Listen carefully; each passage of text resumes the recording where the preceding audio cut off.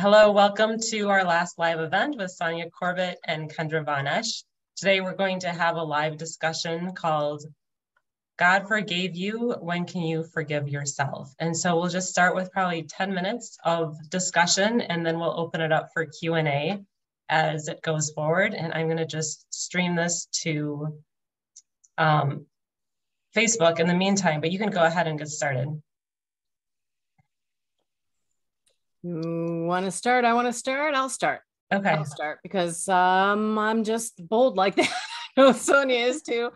I just want to welcome everyone to this event and this online conference. This is so important, but I'd like to start, if we can, in a small little prayer. And then Sonja, I'd like to ask you to close us out. The gift of healing is something so important that we need. So I definitely want you to close us out. So let's pray.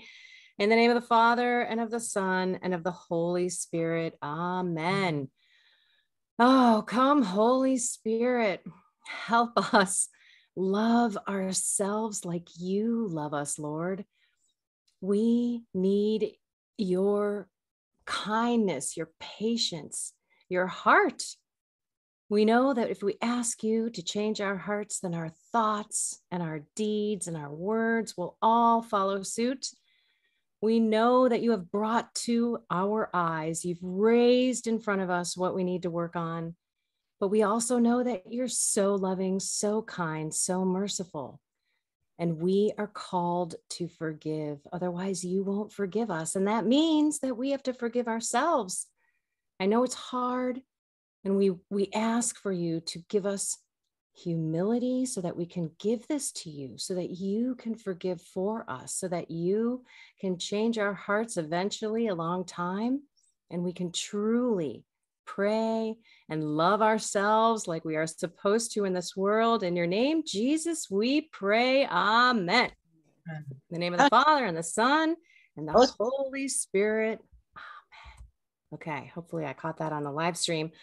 Alrighty, I know it is 7:03, so I'm sure some of you will be coming in. I just wanted to share, my name is Kendra. I'm a former recovering corporate executive. I don't know what I was doing in that life, in that world. It certainly didn't give me what the liar of this world, Satan, told me would make me happy, which is money and power and prestige.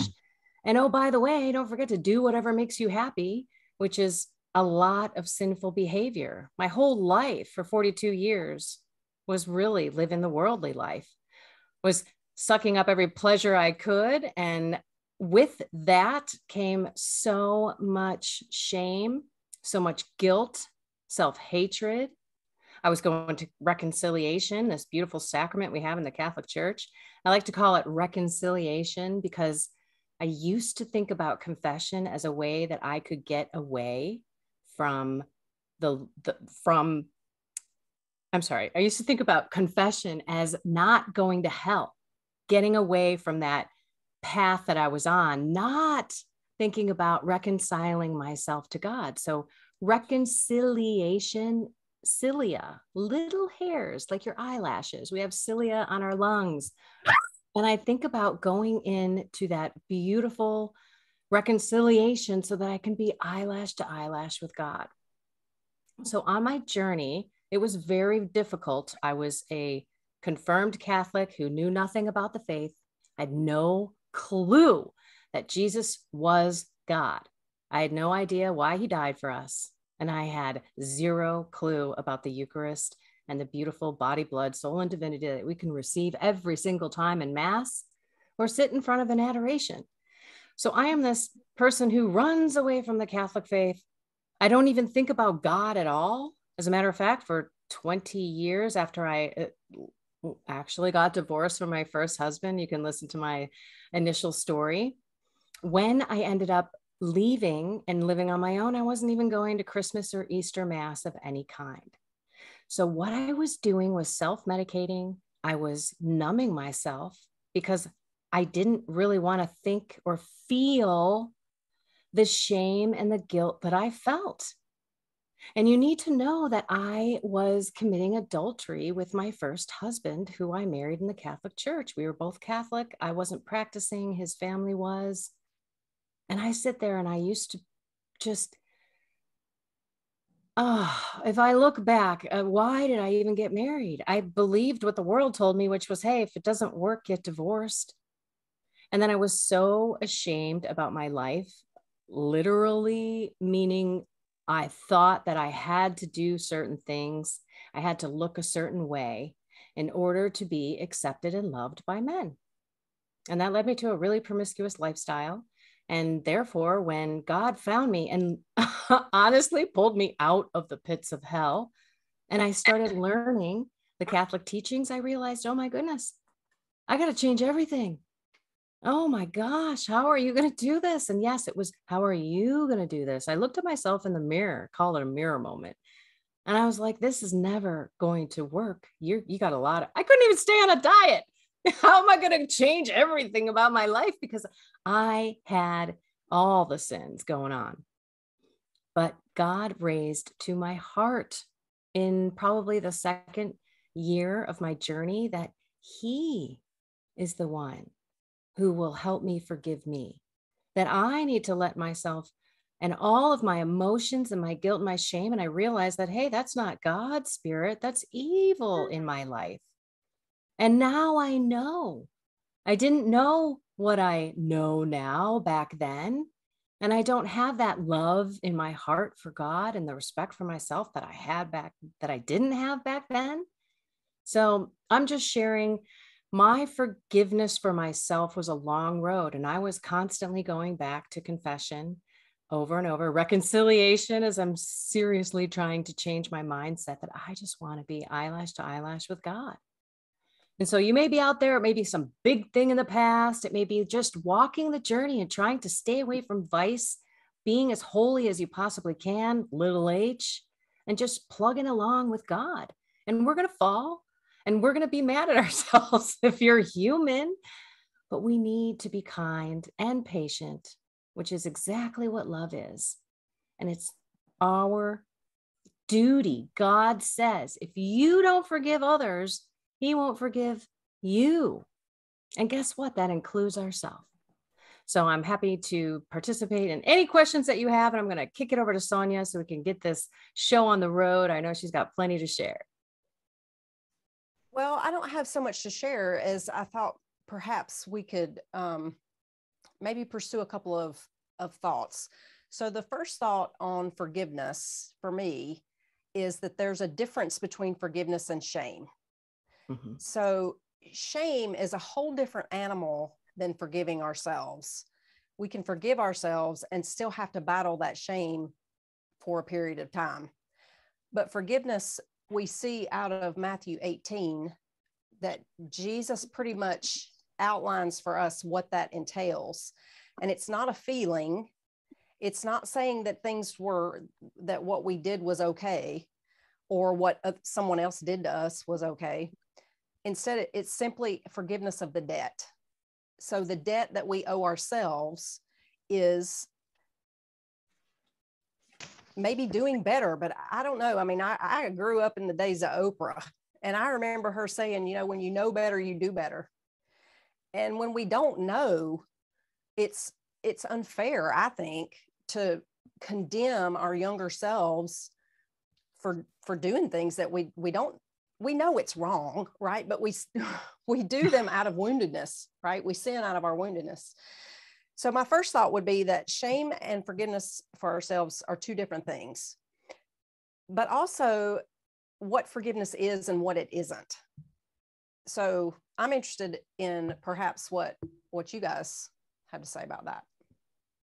All right. So we're waiting for questions.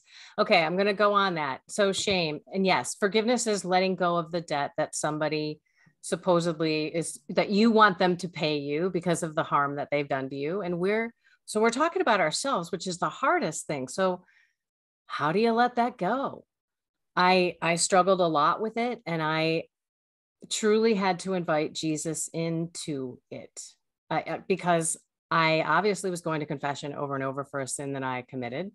I ended up going to my ex-husband because I committed adultery on him. And that did help a lot by going to that person who I harmed, who I hurt. And I couldn't forgive myself for this man who's such an amazing guy, and I've hurt him so badly. Thank you, Lord. He had a heart to forgive me, but it did help a lot too, taking that extra step of the things that I've done to hurt other people, not just myself, because typically that's where that forgiveness comes from, because we've done something to hurt someone so horribly. Yeah. And as you were talking, I was actually thinking about how did I actually forgive myself? And I had to understand forgiveness. I until I understood forgiveness, I don't think I could have. So it's not an emotion, and it does involve stopping the things that are causing the guilt and the shame and the bad things, whatever, bad in air quotes.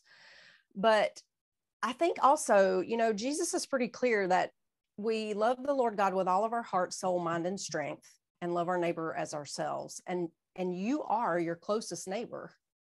I am my closest neighbor. So we can't not forgive ourselves any more than we can someone else. And in fact, because it's not an emotion, you just do it.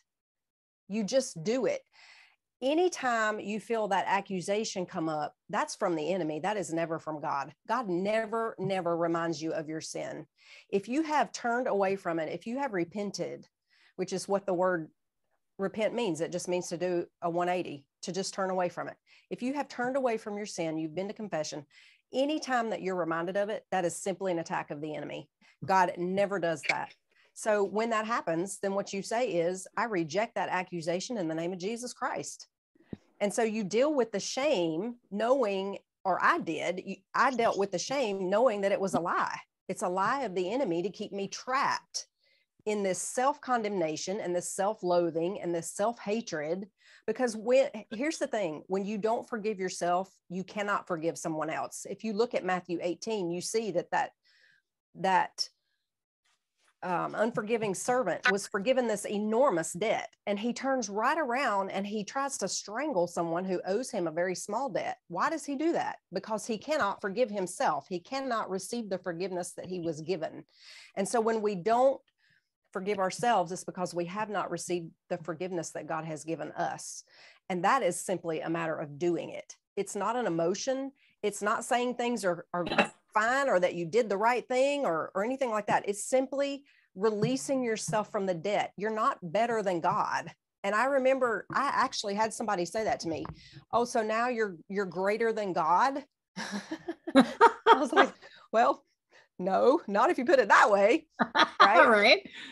So I think for me, I mean, listen to some of your story, which brings that memory back. I just had to do it. I just had to. And it made it easier to forgive other people as well, I think, because I could see myself how my sin came out of my woundedness. And when I learned better, I at least tried to do better, even if I wasn't good at it. I was trying. And so that made me a lot more patient with other people, and it helped with the self-knowledge as well. But ultimately, it's just a matter of doing it. It's an obedience or a disobedience. It's not a matter of emotion or shame or guilt or any of that, because all of that is an attack of the enemy. And if we simply reject those attacks of the enemy and see how often we are attacked in that, the constant reminder of the sin, the constant reminder of the fault, of, all of the memories of it. He likes to bring back the flashes of memory and the guilt and all that. Every bit of that is from the enemy. Absolutely do not entertain that. And on top of that, it is an act of the will. So just know that emotions will follow. You will love yourself again. You will be kind and patient to yourself again, and you will fall again. I mean, we're not perfect. You may not be falling into mortal sin. You may be just fighting the vices and anger and resentment and anxiety and fear and living too much in the past or the future. And that's kind of the journey. It's a process that we have to go through. Every one of us has a little bit of a different process, but the more that you give yourself to God in terms of prayer and time and your heart really to invite him in a lot of cases to say, Jesus, please forgive for me. That was the moment that I came to that kind of epiphany. I was in adoration and I was like, I cannot forgive on my own. I still have these feelings at this time in my journey. I didn't disconnect the feeling with the actual forgiveness, the act of the will that I wanted. But then everything followed. I started to let go of it and be okay with it and know that, like you said, I'm just as broken as every single person that's watching this. We all have past stuff in our lives, current stuff in our lives. And the more that we let God into that mess, into that hurt, into that pain, he is going to heal it in a way that we will, I mean, honestly, just love and respect ourselves in a different way. And we'll live life and follow God's precepts and commandments lovingly and joyfully instead of, oh man, I can't do this, I can't do that. And we will again realize that he told us the keys to happiness and joy and peace that surpasses all understanding. So I'd invite you all to ask some questions about how or what you Hi, guys Donna. are struggling with. I actually, one of the things that that I do even now, when I do something, I recently messed up pretty big, and it was unintentional, but it was We have hurtful to no someone questions. in Come a on, public Pete. way. So, and in another person in ministry, and I felt terrible, and it was my fault. I mean, it just was. And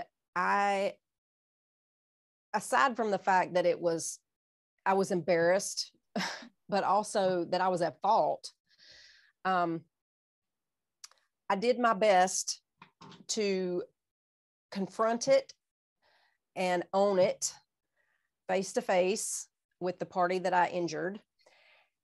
And then, you get into all of that rat's nest of thinking, I should have said this and I should have done that. And I need to do this. And then you're like obsessing. If you let yourself, you start obsessing over what do I need to do now? And what about damage control? And, all that stuff. How do I, and my biggest concern was, how do I truly fix this for the other person? How do I, if I have wounded them, can I, as far as I can, how do I fix that for them? And I mean, you can only do what you can do. I followed what the Holy Spirit led me to do. And we reconciled. I mean, truly we did, but you get in that rat's nest and it's hard to stop it. And I was doing that for about 2 days. And I started to recognize that it was becoming a pattern. I was thinking about it way too much. They had forgiven me. They verbally forgave me. I verbally asked, please forgive me for this. And I outlined what it was. I mean, in a sentence or so. And so they forgave me. But I couldn't stop thinking about it for a couple of days, and it bugged me. And when I recognized that I was in that pattern, I started pushing back on the lie, because the truth was, God forgave me. I didn't even mean to do it. They forgave me because I admitted that I did it, and I was sorry I did it. So why am I wrapped up in all that? So I stopped the obsessive thinking, first of all, but then another thing that helps me is to visualize laying it either at the foot of the cross or handing it over to Our Lady, just giving it to her. I visualize in my mind that I am handing it to her, and I ask her, Blessed Mother, I do not want to think about this anymore. I am giving it to you. Please take the emotion and the thoughts and all of it. And I leave it with her. Now, in 5 minutes, I start thinking about it again. And that next 5 minutes, I go right back to her and I give it back to her again. Blessed Mother, I don't want to think about this. I've already given it to you. Please take away the emotion too, because it's the emotion that keeps you thinking about it, right? And after 2 or 3 times of that, inevitably, it's gone. If I can distract myself also, because Philippians 4 tells us to think on what is good and true and lovely. Think on those things and what you're grateful for, the good, beautiful, noble things. And if I can distract myself after giving it to her and do something else and think about something else and get busy on something else, inevitably she takes it completely away every time.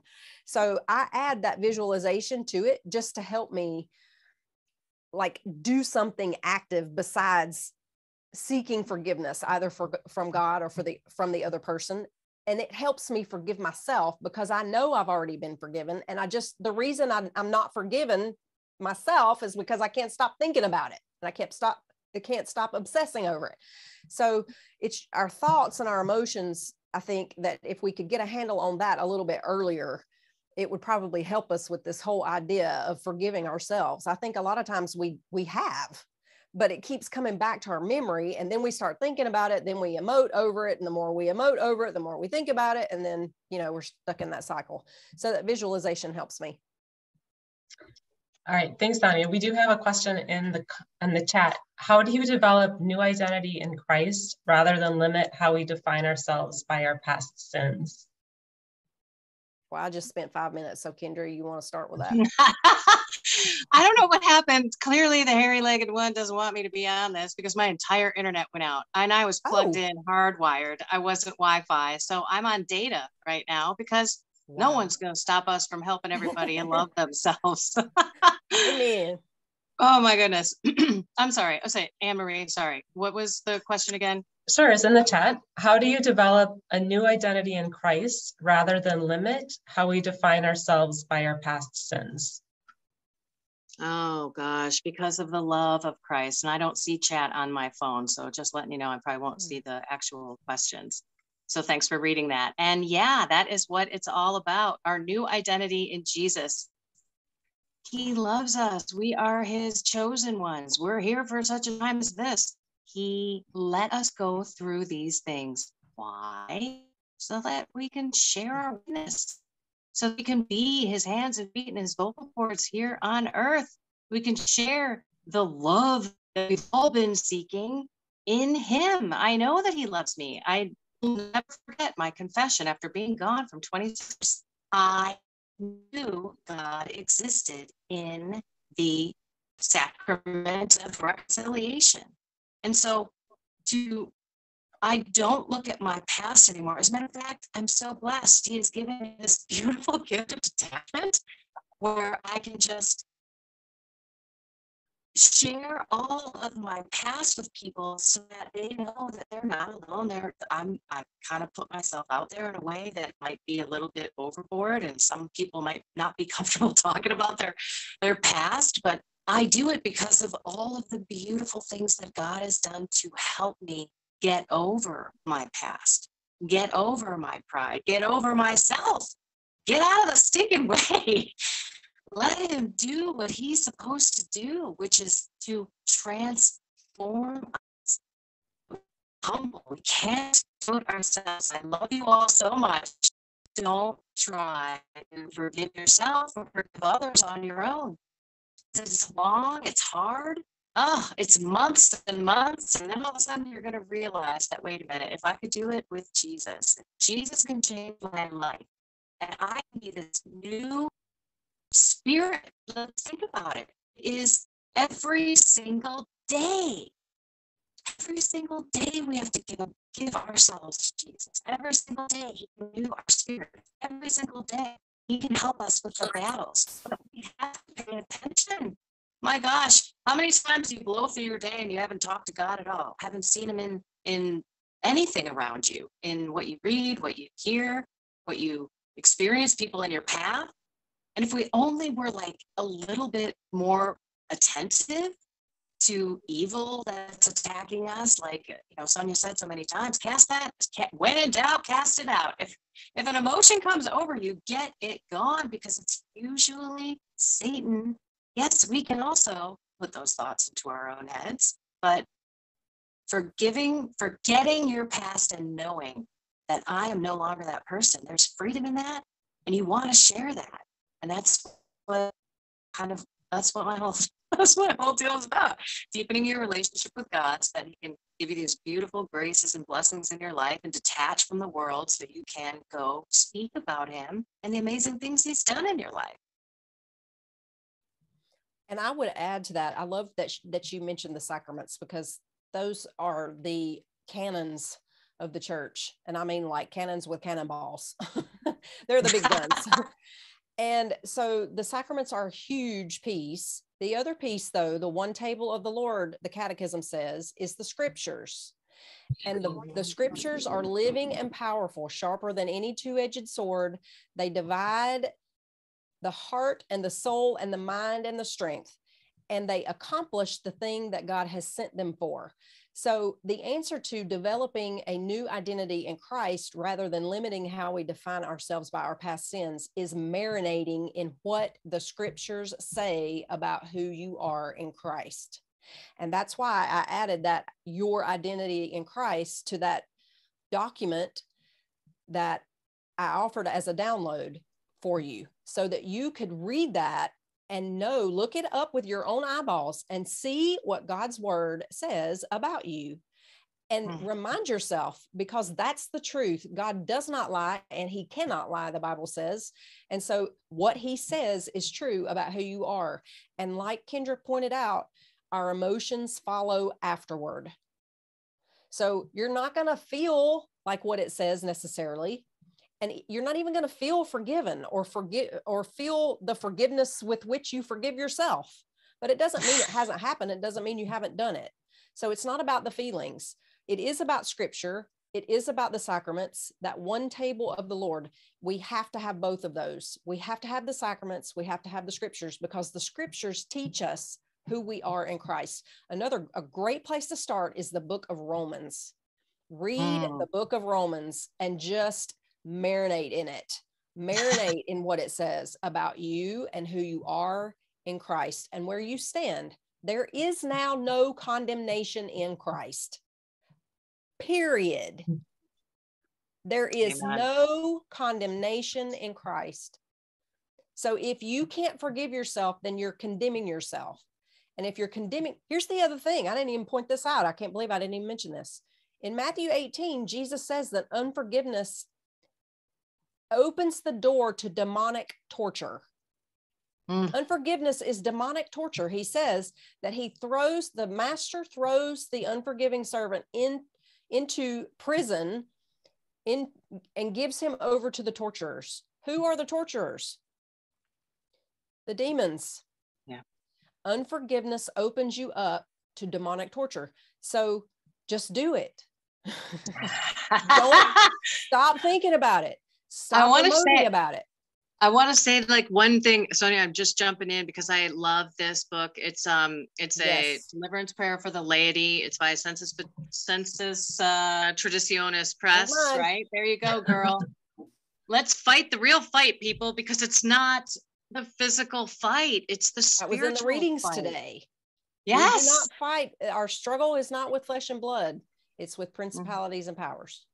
Can I ask which prayer you pray in both of those, for both of you? What are your favorite prayers? My favorite prayer is on page 85, the healing prayer.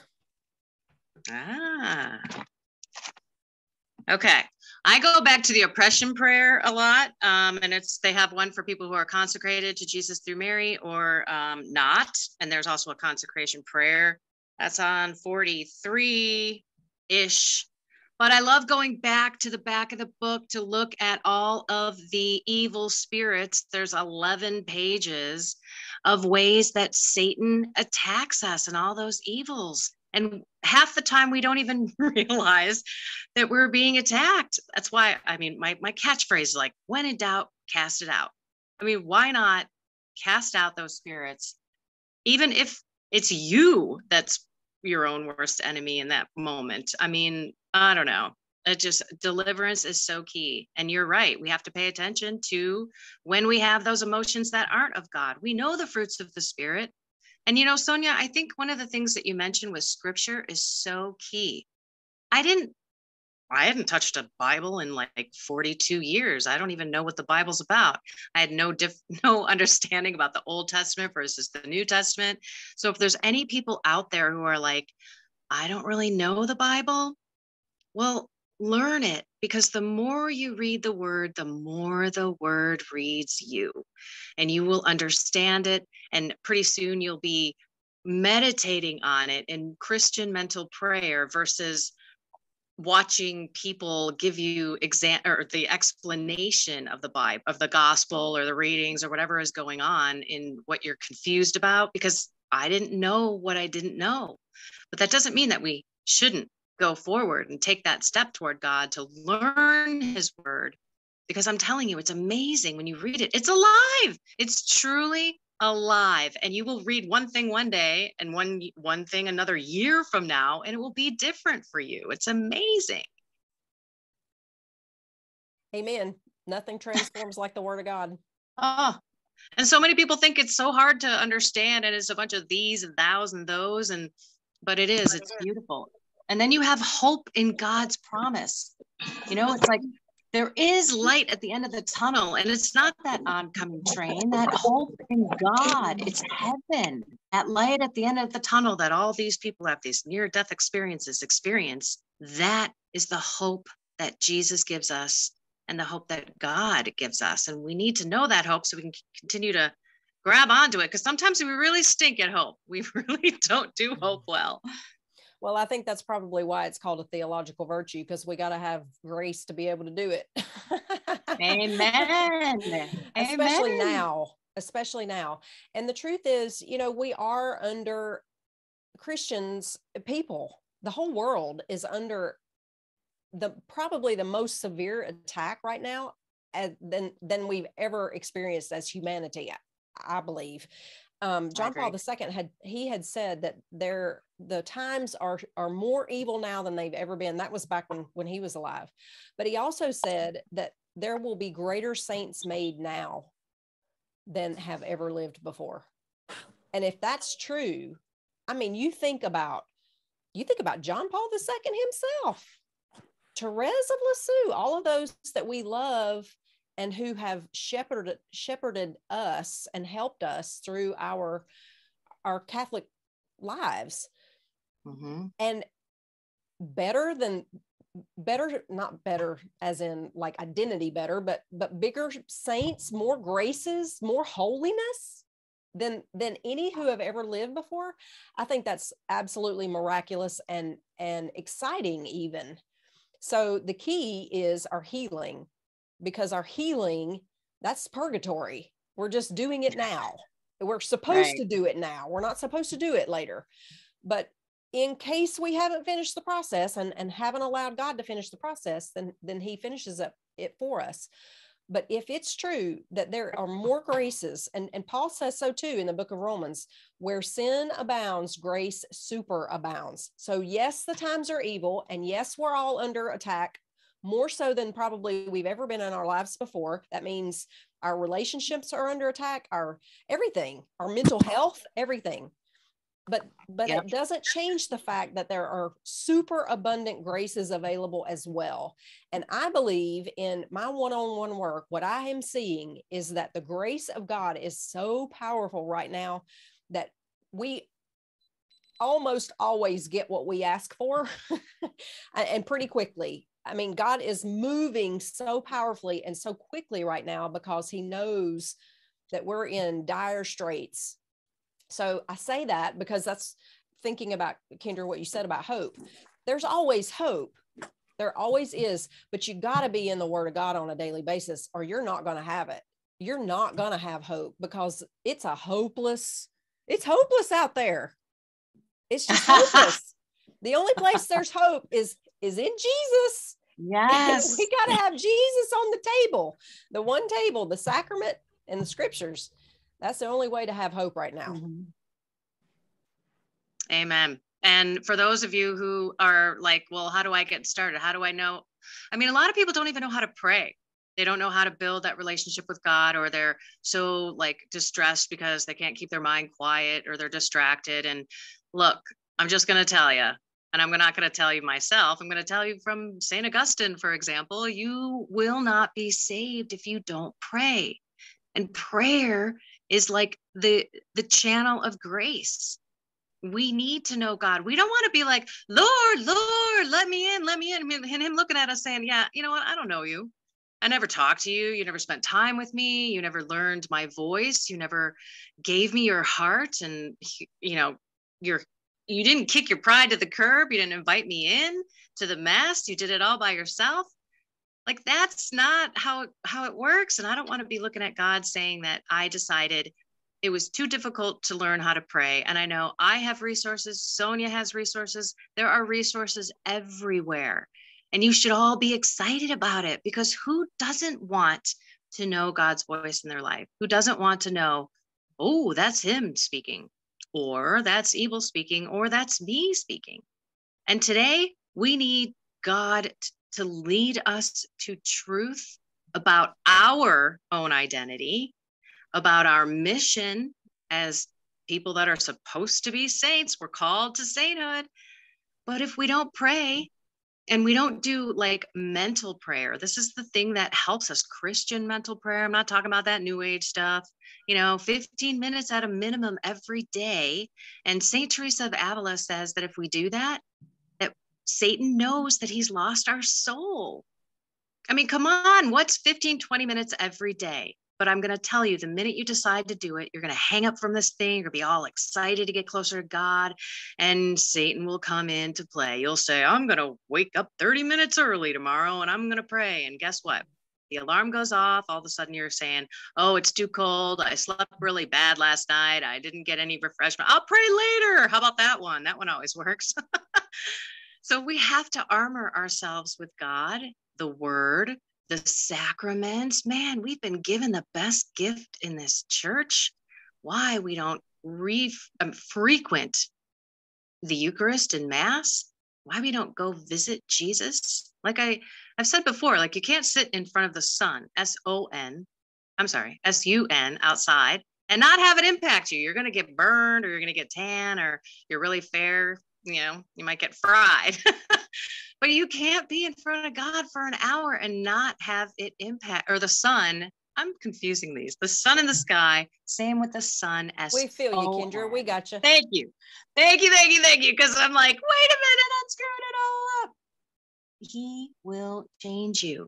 And we have to be filled with courage and truth, because we, again, are his voice here. And look, we're fighting the fight. It's evil everywhere. You've got it in your family. We don't have to be big and bold and bodacious like being out there. We just have to be influential in our circle of people that God put in our life. And it starts with us. So no matter what, even if you're not forgiving yourself, or you don't have a prayer life, or you're, scared to speak out, it all starts with us reaching to God in a humble way to say, I don't have this figured out. You got to help me. Yeah, I heard somebody on my community this week said something that I don't think I'll ever forget. And I'm going to use this from this day forward, and I'm going to share it with you. She said, I no longer want to use God as my airbag. I want him to drive the car. I was like, it. Oh my gosh, that was the best metaphor. We do. We use him for an airbag. And you're so right. Every church father, every saint, everybody all say the same thing. You must pray every day. There's no way you're going to forgive yourself. There's no way you're going to forgive anyone else if you're not in prayer every day. There's no way. And the scriptures are a huge piece of that, because they are the one table of the Lord. So one of the methods that I teach and use every single day is called Love the Word. I got it from Our Lady, from the the Joyful Mysteries of the Rosary, out of the Annunciation.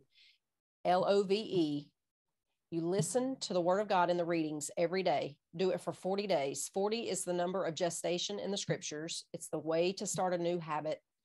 Start every day and read the gospel. If you don't have time to read the morning and the mass and the evening readings, then just read the gospel, but do it every single day for 40 days. It takes 5 minutes. Nobody here can say they don't have 5 minutes every morning. Nobody. You listen to the Word of God. L is listen. You sit down with that Word of God, the readings of the church that you can get for free on the USCCB website, universalist.com, Laudate app, the Hallow app, all of those are for free. You read those readings and you're listening. You're not saying stuff. Mary shows us that prayer begins with listening, not saying stuff. She's listening. L is listen. O is observe. She observes her relationships and circumstances, and she knows how to interpret her relationships and circumstances, that word of God that she receives through the angel. She knows how that applies to her relationships and her circumstances. She goes straight away to serve Elizabeth. Then V is verbalize. She verbalizes what she believes God is saying to her through the Magnificat in Luke chapter 1. And then E, she entrusts it all back to him. May it be done to me according to your word. Listen, observe, verbalize, and trust. LOVE. Do that every single day with the readings of the day, every day in the church for 40 days, and you will be transformed. You will. God will show up and he will do a work in you, and he will begin that transformation. He will make you feel his love and his presence. He will show up. He cannot resist that kind of faith. 40 days, every day. All right, Lord, here I am. I'm listening. I'm listening. What do you want to say to me through the readings of the church today? And see what happens in 40 days. Yeah, it's so when 40 days is amazing. My prayer program, video prayer program is 40 days. And I walk with you. It's kind of like wrapping in the whole Catholic Church and how we can leverage that as well. But bottom line is it's a daily surrender. And I remember when I was trying to pray, I wasn't doing it consistently. So, one day I'd be on, 2 days I'd be off, one day I'd be on, 3 days I'd be gone. And so God had this moment in the gospel. And I never really paid attention to this word ever. And I'm telling you, Sonja, pick up your cross daily, Jesus says, and follow me. And the word daily slapped me in the face. And I sat with that one word for like an hour. Okay, God, I've got to do this daily, because think about it. Every day is different. It's a beautiful gift, but not every day is going to be the same. Just because you had just because you had a really bad day yesterday, you might have a phenomenal day today. Just because you had a really bad day in prayer the other day doesn't mean you're not going to be filled with consolations and those little candies from God. I mean, that's why we got to keep going back to him. And too often we get prideful. And boy, if you guys aren't taking pride to confession and reconciliation every single time, you should. Because there's not a soul in hell that has an ounce of humility, and there's not a soul in heaven that has an ounce of pride. So the sooner that we can figure out we can't do this on our own, the better off we're going to be. At least that's what I came to learn. That's a great point. I'll have to remember that too. So there's not a soul in heaven with an ounce of pride, and not a soul in hell with an ounce of humility. That's right. Pretty good. Yeah, I steal everything from here. Please, just like you did. We all are learning. So just know that this is why we do these podcasts. This is why we share this stuff. This is why we're not all knowing. We don't know everything. That's why we're supposed to learn like a child. As long as we're okay learning. And I'll be honest with you. Before God found me, you would have to pay me to go back to school to learn. I was just all about the culture, pop culture, just get by, skate by, do what I can. Even in my job, as an executive in corporate America, I was just doing what I could to keep it. But then with God, it's a different game. He's challenging us to live the two greatest commandments, but you've got to keep him first and center and pray and hear his voice and be able to discern. That comes with time, and it comes with persistence. And when we keep persisting, he will keep pulling us nearer to him. It's amazing how that happens. We can't ask God to guide our feet if we won't move them. I mean, come on. So take that step to do something to get yourself closer to God. Now, what did you grab there, Sonja? I just saw you grab something. I got my Bible because it made me think of something out of James. If any of you lacks wisdom, which is perspective, God's perspective, if we lack God's perspective, when we look around us and we go, why You know, people say, don't ask God why. I say, I have never asked God why that he didn't give me something. So ask. He says, if any of you lacks wisdom, if you lack his perspective, ask of God, who gives to all liberally and without reproach, and it will be given him. But then he says, but let him ask in faith with no doubting, for he who doubts is like a wave of the sea driven and tossed by the wind. For let not that man suppose that he will receive anything from the Lord, because he is a double-minded man, unstable in all his ways. That double-mindedness is what you were talking about, Kendra. It's that foot in one side and in the other foot in the other side. Until we are single-minded and single-focused on God, all in, until that happens, very little will change, because you're double-minded. Your prayers can't be answered because you're double-minded. You're not focused. You don't know what God is after. You don't know what he's doing because you don't listen, and your will is not anywhere near his. That single-hearted focus is just, he comes first. What he wants comes first. What he says comes first. He comes first. That's purity. That's what purity means in the scriptures. It's not a matter of cleanliness. We think of purity a lot of times as being clean, especially sexually, but actually the word purity in the scriptures means single-mindedness, single-heartedness. So when we're listening and we're wondering, what is God saying here? How am I going to know? Well, the first step is just what Kendra pointed out. We absolutely have to be single-hearted and single-minded, because otherwise we are off in all kinds of different directions, driven and tossed by the wind. Yep. And we have to have trust and faith. I mean, so here's the deal. We can want what we want. We know we pray for things that we think we want, and it may be the best for us. We might even have intentions for others, like, oh, please, Lord, please bring this person back to church and bring them back to the sacraments and all that kind of stuff. But as long as we end our prayer with only your will be done, God, and we have taken our pride out of it, we've given a petition up to him in our desires, but yet we give it to him to do with it what he will. If we let it go, then we can still keep praying for what we want to pray, but we say, hey, Lord, you got a much better plan than we do. So we're giving it up to you and your will be done. And I think there's freedom in still petitioning, but then allowing God to do what God does best, which is the great things in our lives. And sometimes we want what we want when we want it, and God's timing is perfect, and God's ways we won't understand. So, Lord, I believe, help my unbelief. Like, keep praying for more faith, more trust.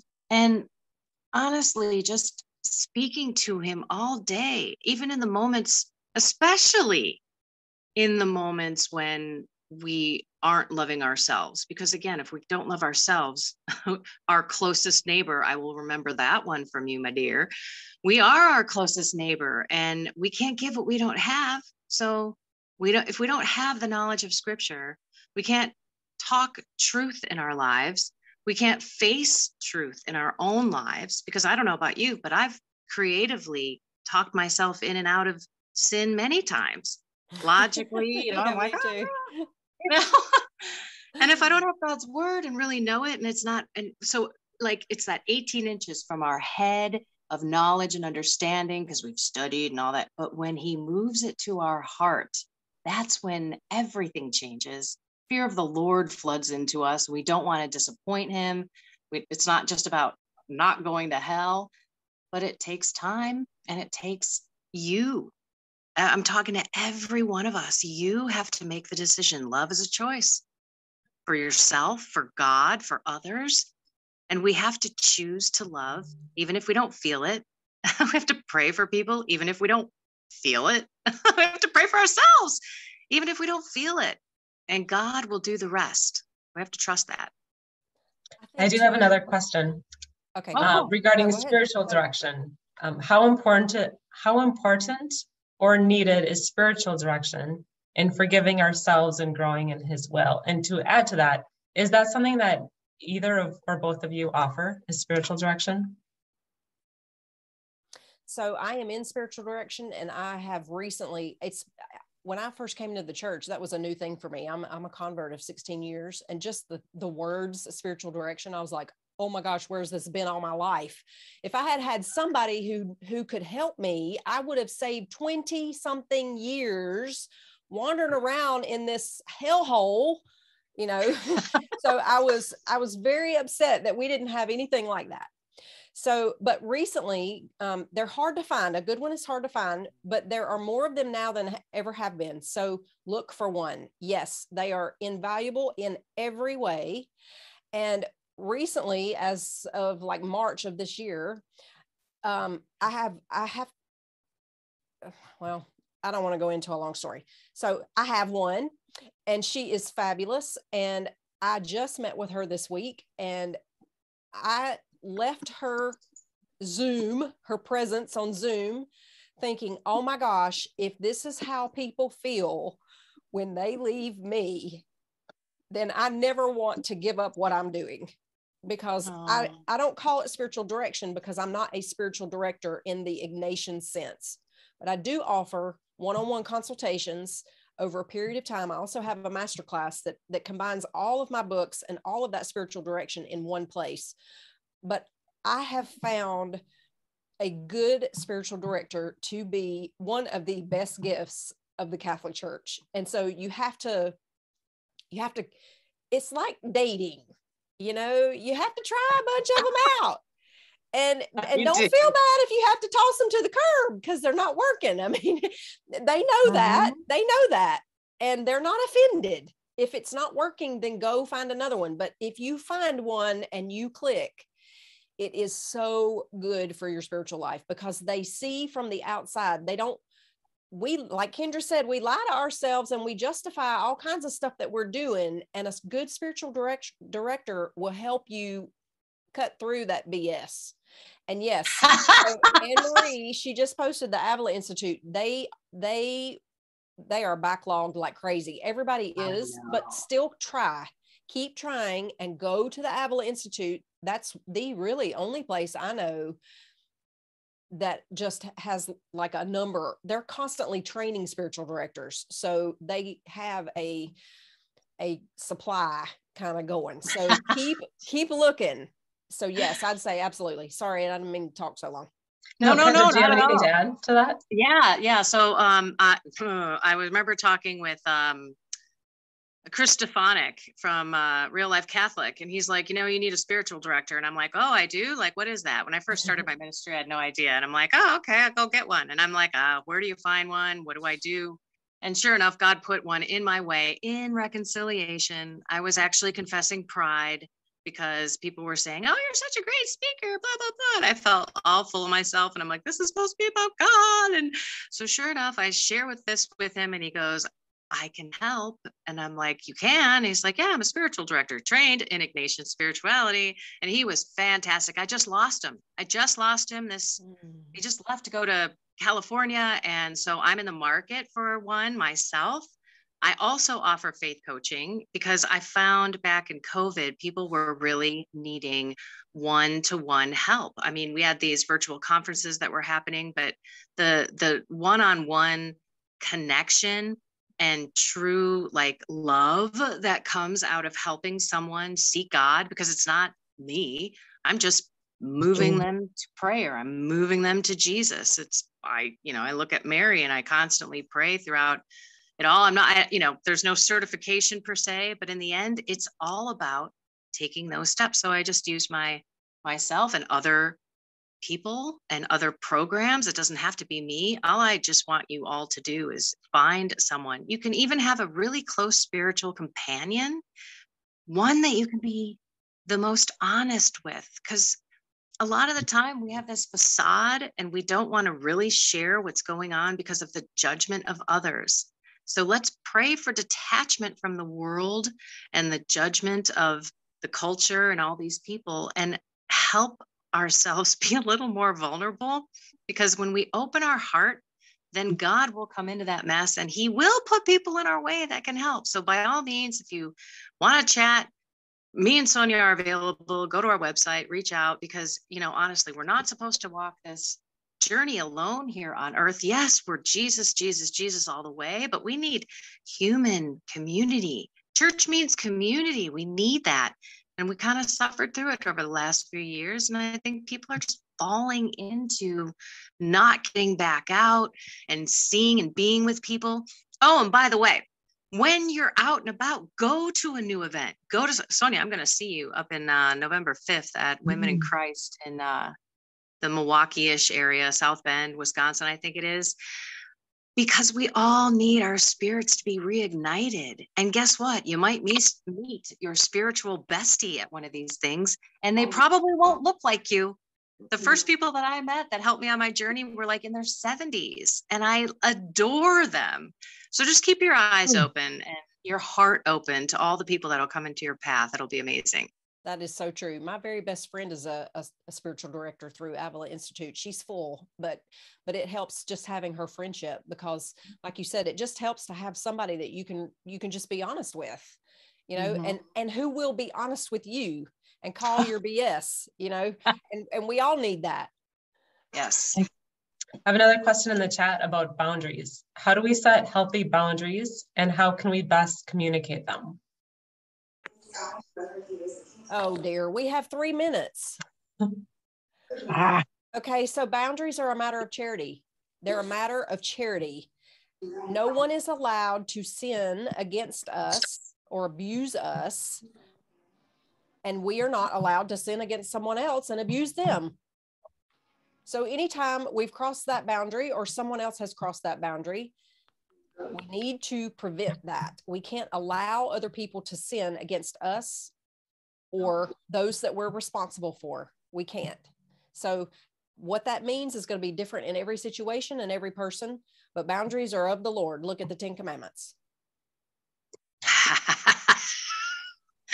Yeah, look at the 10 Commandments. And oh, by the way, we were talking about usccb.org. Go out there, or actually they changed something on their website. So just search in your search engine, USCCB, and then examination of conscience. And you could read the 10 Commandments examination. They have one for married people. They have one for single people. They have one for kids. Your whole reconciliation will be different after you read this, because you'll be like, oh my gosh, I got to go in. You might get a pen and a piece of paper and start writing, because it really does rock your conscience a little bit. That's what that's supposed to do. And also help you change so that you can continue to be loving, but also not a doormat. I mean, we're supposed to speak truth with love, and that means respect, but that also means you respect those other souls that you're trying to stick up for or protect, like your kids and people in your family. But also you want to respect Jesus. So let's get the word out. Let's share what he's done in our lives. I mean, I know this isn't really on the boundary side, but that's kind of what it is we have to love ourselves, our neighbors, but speak the truth with love. And we can only do that if God puts the knowledge and the understanding and moves it into our heart, where it actually becomes God's wisdom. It's not us. He puts it there, and then we get convicted, and then we have to go talk about it. Like, you got emotional, Sonja, talking about how amazing it is. And I don't know. We just all need to share what God's done in our life, and this world would be so different. I was going to say too, a good chapter out of the scriptures to look at boundaries is Matthew 18. Amen. You are the Bible chick. See, I don't know the chapter verses. And it's funny because I had them on my computer, but I now have my phone in front of my face and I can't like look or anything. Yeah, I used to get aggravated at people. And when I was speaking, I was like, what are they doing? Looking at their phones. And then I discovered they're reading their Bibles. Yeah, a little moment of humility for me there. Yeah, go look at Matthew 18. Okay, you know, they're at the, oh, that's so great. That's so, and for those of you who are, okay, so I wasn't going to pick up the Bible. I know we only have a few more minutes. Go find an audio Bible, Truth and Life audio Bible by a very Catholic guy. It actually has real like actors and actresses. Kristen Bell is one of the voices, and there's a ton of different actors. It saved my life. I wouldn't have listened to the Bible, or wouldn't have read the Bible, because I'm not a reader. I'm an Audible girl. Like, I listen to all my stuff on Audible and everything. So that can help you for those who are Bible, you know, they're just kind of like this, like, no, I'm never going to understand it. Yeah, Bible fear. Any last questions before we close in prayer? You can type in the chat or raise your hand as we're closing up. All right, Sonja, do you want to close prayer? Let's close in prayer. In the name of the Father, and the Son, and the Holy Spirit. Lord, we thank you that you, as you told your servant, Catherine of Siena, that you made us to need one another on purpose. I thank you for every one of these women and their contribution to the world and to the church.